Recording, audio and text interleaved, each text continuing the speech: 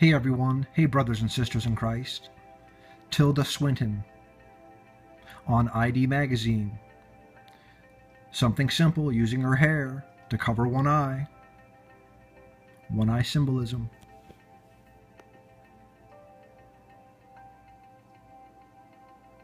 The Eye of Horus. Very clearly using one eye symbolism.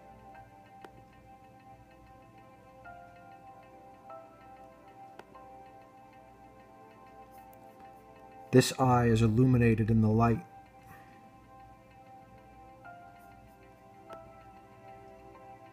One eye's peeking out there. Unsure about the gender, keeping the secret with the vow of silence. It's just hair, but it's one eye symbolism as well. She must be rock and roll, because there's the devil horns. But at least they've got their golden idol. Brothers and sisters, we've got our Lord Jesus Christ. Keep spreading the gospel. God bless you.